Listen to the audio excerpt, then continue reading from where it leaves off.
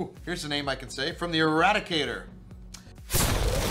People of the verse, hello and welcome to this channel. This is the Eradicator, and in today's video, as you can see, I am heading towards a Carrack. This is the Carrack of Anak, whom you might be familiar. He recently won the what did he win? The Mustang Beta. But he's also the owner of a Carrack, and he was kind enough to let me be a crew of his Carrack so that I could make a video for you guys, so that you could check out what it is to be a part of a Carrack. If you don't have a Carrack, if you have never been in a Carrack, well, we're going to experience what it is right here. But first, yeah, we got to enter the Carrack, which is not easy with a snub ship. I'm using a P-52 Merlin because why not? We don't see this ship quite often, and you can see that it is a very tight fit. Now, before we move on, guys, I would like to talk about this month's giveaway. This is a massive giveaway. I am giving a Starfarer with lifetime insurance. All you need to do to get of winning is to be a subscriber of this channel or a backer of this channel. You're gonna get multiple entries if you are both. Leave a comment to any Star Season related video this month. Only one comment will count, and the winner will be announced early March. Also, guys, that's not all. If you are a Patreon supporter, you are also having the chance to get a $50 gift card. Now, this is really important. I'm trying to push my Patreon this month because I'm having some extra goals at $200. We're pretty close at $200. I am getting a green screen to improve, well, the quality of the streams. I'm also planning to get more professional editing tools so that we can have better quality videos. Thank you so much to everybody who supports this channel. I really appreciate. Good luck to everybody as well. Don't forget to hit that subscribe button and give comments if you want to have a chance of winning that beautiful little monster out there. All right, let's talk about today's topic now. All right, well, let's get out of this little Merlin here. Very interesting being in atmosphere, entering a Carrack into atmosphere. Quite an interesting experience, I've got to say. There you go, the door is closing down. Anak, the captain of the ship, fully masters the way this ship is operating.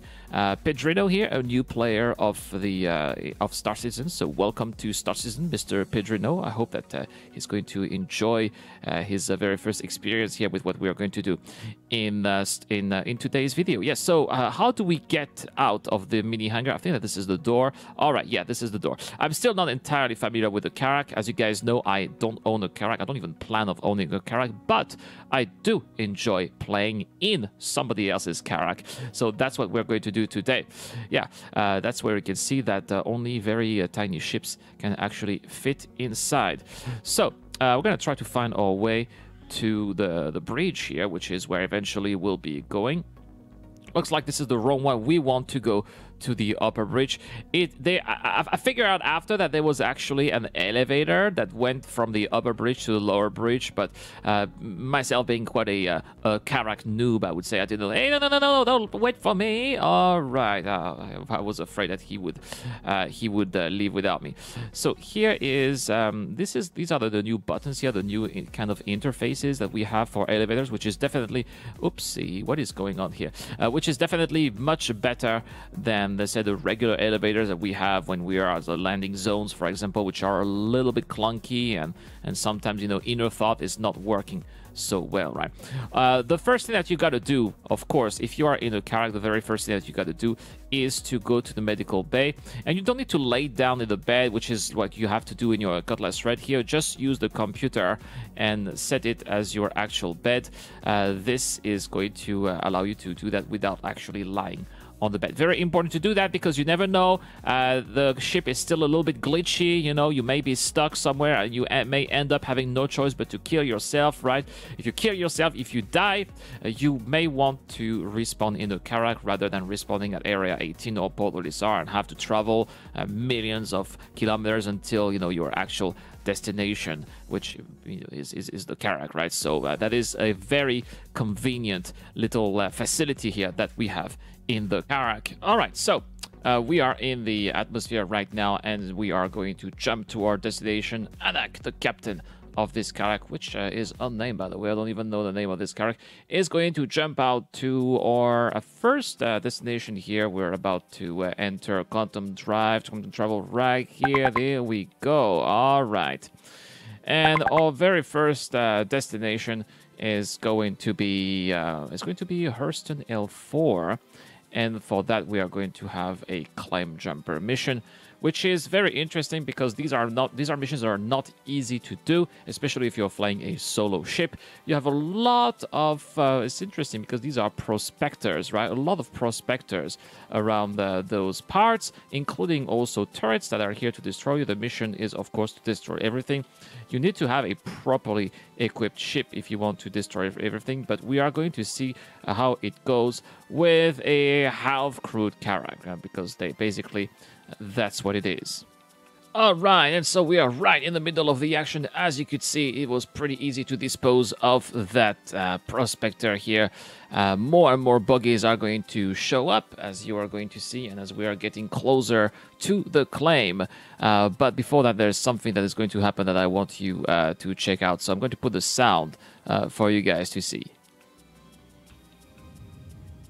Well, they all seem pretty far.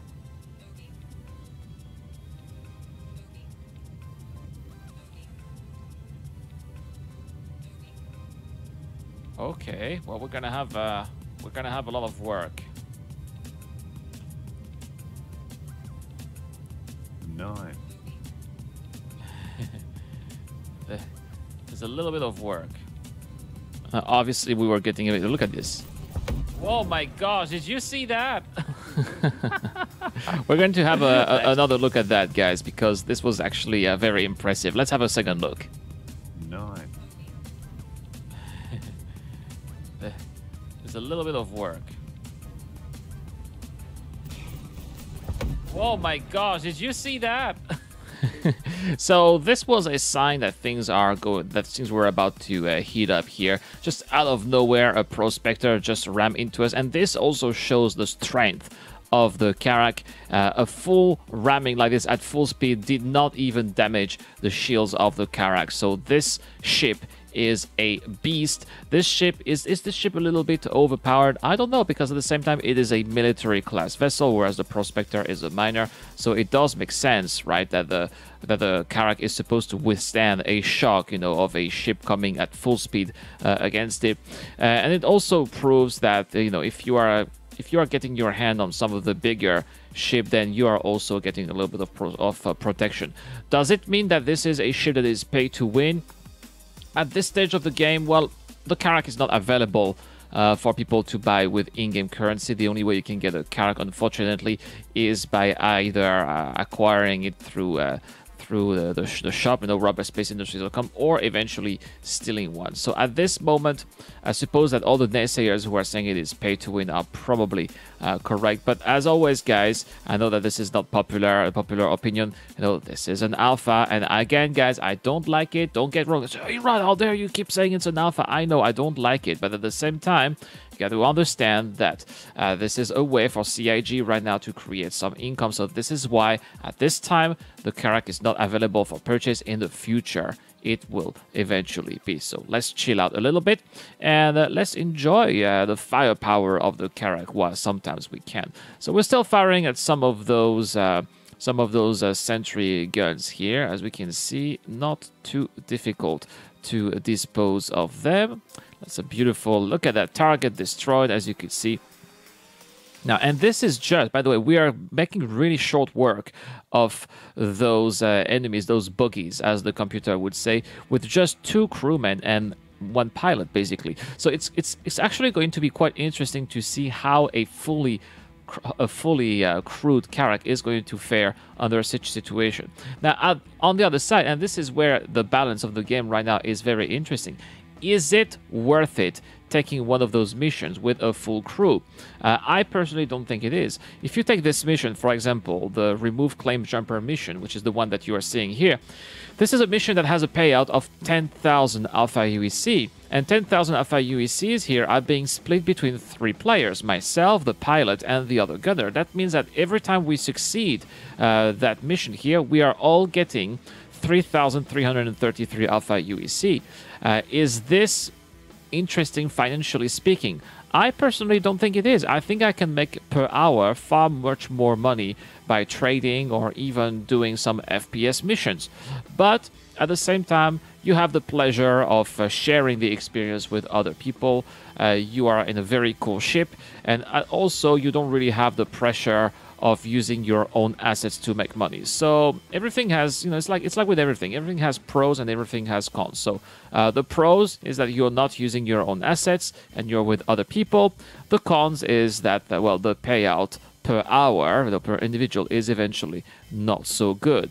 Some really interesting visuals, by the way. Probably this is going to be the thumbnail. All right, we are going to keep on clearing the area here.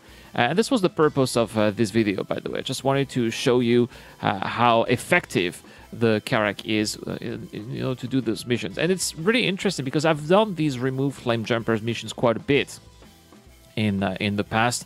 I used to do that with my former battle-ready cutlass, which I don't have anymore because it was upgraded for the cutlass red. And I never really had this sense of serenity when I was flying this mission with the cutlass black. I was always under pressure. There were about 10 prospectors firing at me at the same time, plus the sentry turrets.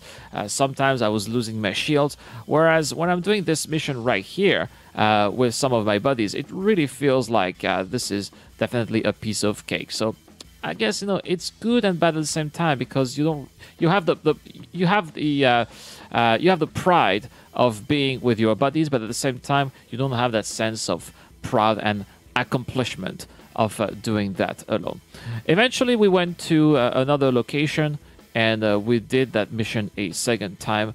And just like the first time, it was just as easy, so we were able to split that money evenly. And yeah, it was not the most fantastic payout, but eventually we had a great time. So please tell me what you guys think about the Carrack. Have you ever flown in a Carrack before? Have you taken part of multi-crew missions? Please tell me everything in the comments down below. Also, do you think that payouts when being in the crews are worth it? Are you getting paid, or are you doing it for free? Some people would do it for free too, which is also okay. I would like to know everything in the comments down below. And that's all for this video, guys. Thank you so much for watching. Don't forget that this month I've got a giveaway. I am giving away a staffer with lifetime insurance. You don't want to miss that. Don't forget to hit that subscribe button, and don't forget to drop a comment if you want to have a chance of winning. Patreons get also extra entries. If you want to help me out, remember I've got some really interesting goals this month. Let's get that green screen. Let's get those professional editing tools. If you want to support me, the link is in the description down below. I will see you tomorrow for more Star Citizen content. I think that hey, tomorrow we're gonna have Inside Star Citizen. We're gonna have a our Inside Star Citizen live breakdown. So we're gonna have that live stream on YouTube tomorrow. That's gonna be awesome. Can't wait to be with you guys. And for now, well, this is the Eradicator. I'm signing out.